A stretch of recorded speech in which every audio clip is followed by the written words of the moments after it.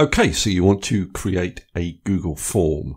So you've got to be logged into Google to do this. Once you are, just click up on this Google Apps button, scroll down this list, choose Forms from the list. So then you want to click on Blank Form. Give the form a name. So this is going to be a registration form for courses. Now the form will adopt this name once you click up here where it says Untitled Form. You can see now this is actually called Course Registration. Now you can add a description to the form if you want to. And then you need to start listing your questions. So the first thing I'm going to ask for is a first name. So I just click into that little box where it says Untitled Question. And I'm going to type first name. And you need to specify what type of question this is. Basically, this is just a short answer. So then you add your next question. You can do that by clicking on this button, Add Question.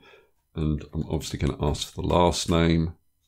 And that is also a short answer. It's actually chosen that for me automatically. And then I'm going to ask for the date of birth. So I'm going to add a question. Date of birth. And it's automatically chosen date for me there. If it hasn't done that, you can see that option down at the bottom of the list. And then I'm going to ask for a telephone number, which again is a short answer. Next, I'm going to ask them to upload some form of ID. So I'm going to add a question. And this type of question is a file upload question. And I'm going to click on Continue here. Please upload a copy of your driving license. And you can specify file types that are allowable. So I'm going to say a PDF or a document is allowable. You can also do things like specify a maximum file size. So then I'm going to add another question.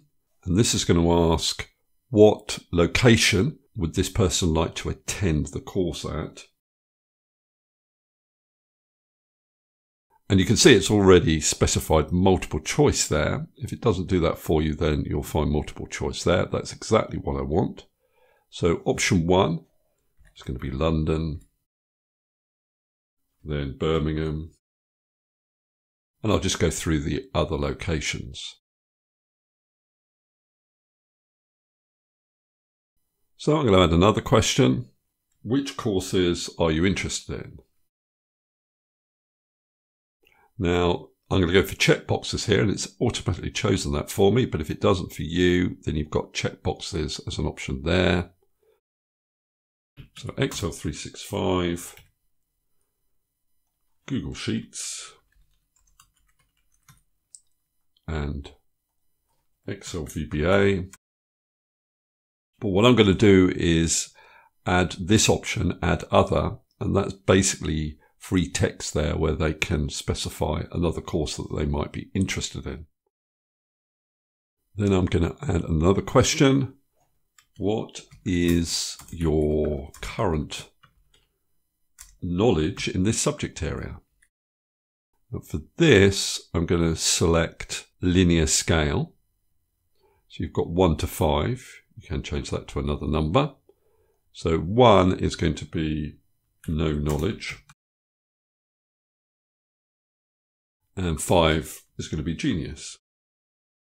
I'm going to add another question. Course funding.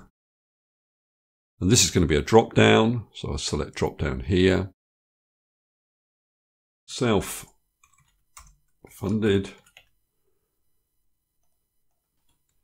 Employer funded. And government funded. Okay, so that's the end of my questions. Now, the next thing I want to do is add sections.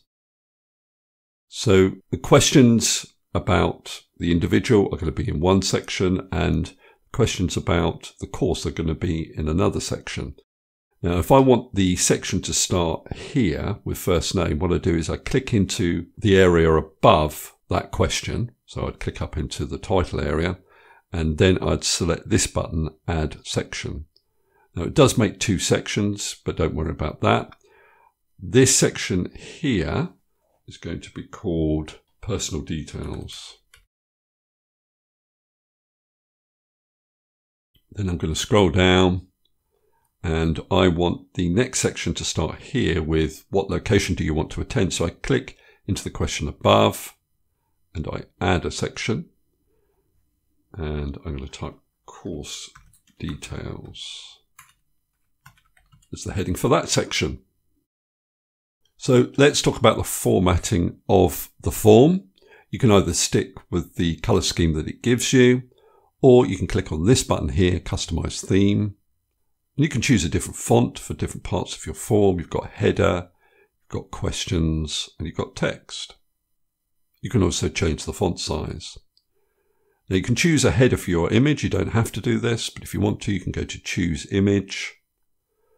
You've either got these inbuilt images or you can upload your own, or you can go to Photos, which would be the photos in Google Photos, your photos.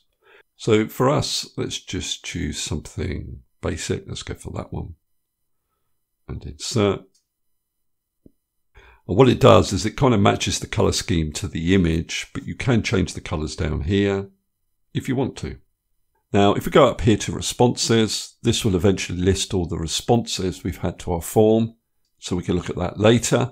But if we go to settings, we've got a number of options here that we need to look at. If I expand this responses section, about collecting email addresses from respondents. If you choose verified, then respondents will need to be signed into Google.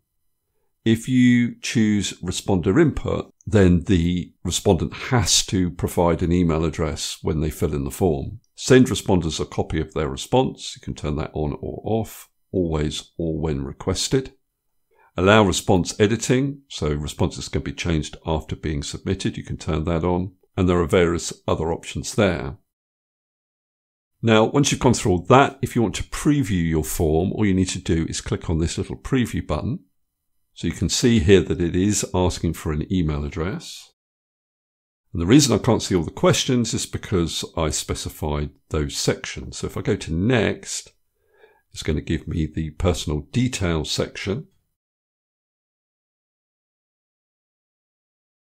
You can see here that I have to upload a file, a copy of my driving license. So I can browse for a file.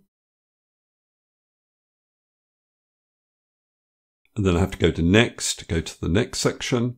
I can specify my location, which course I want to attend, and my current subject area knowledge.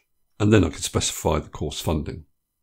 So then I would click on Submit. Now, if you click on Submit whilst you're in preview mode, it will actually count as a response. So we won't do that. But once you are ready to send out the form, you'd click on this Send button. You can see you can send it by email. You can send it by link, or you can use this embed HTML option to embed into a web page. You cannot do that in this instance because we are using a file upload question.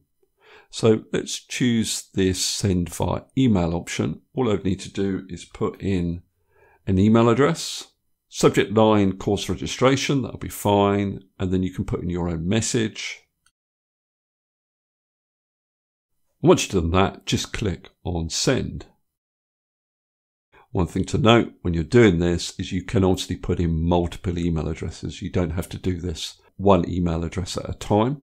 Now, once people start responding to your form, you can go to the responses tab up here, and that will show all the responses that you've currently received from your form.